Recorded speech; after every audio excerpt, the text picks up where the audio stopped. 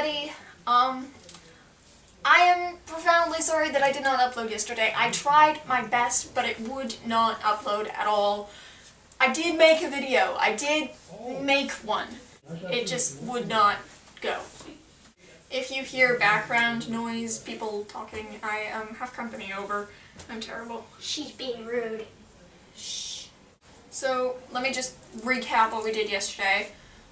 We went to Disney on Ice. It was amazing, incredible, beautiful. I did manage to get some stuff on film, and I wanted to share that with you yesterday, but like I said, it wouldn't upload. It was just fantastic. The pyrotechnics and the skating, and they did Highland dancing on ice, which should just not be possible, but it is. Blah. I got this hat, isn't it? It's, yeah. Then after doing school, we went downtown where there were some very nice beaver tail sales merchant people. Yeah. Well, hey, what up? Excited? Hey, look, you're getting it. What's good, man? How you doing? How you doing? I'm sure they're doing just fine. I like playing the haters. I like it. Yes. Good. Sticky, sugary goodness.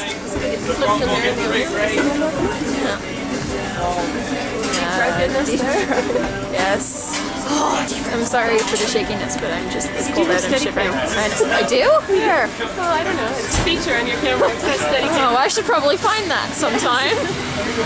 Usually it's on the tripod and it doesn't matter. Oh, cool. Yum. Oh, those look fantastic. Thank you very much. Okay, maybe you should take it. Yeah, you take it. Thank you very much. All right. Take care, guys. Canadian class. We only come here once a year. Beaver tails are confection perfection, sent from the Lord God Almighty. If anyone is wondering, they are whole wheat, deep fried in sugar. And then after eating the beaver tails, we went back to the hotel where I edited and failed to upload my video. And I'm really, really sorry for that. So today, we went shopping and I got 4 books, and I'm thinking I might review some of them on Book of the Week. Just give me time to read them. I've already read one of them, but it's not hard. I mean, it's a Brian Selznick. So, yeah. It's called Wonderstruck. If you've read it, it's the same author who did The Invention of Hugo Cabret. I liked it today. It was good. Filled my brain with ideas. I also got a guitar book, Disney music for guitar, so you're definitely going to be hearing some of that sometime in the future. Then we went to my grading, and Picture of my bird. What was he, 19?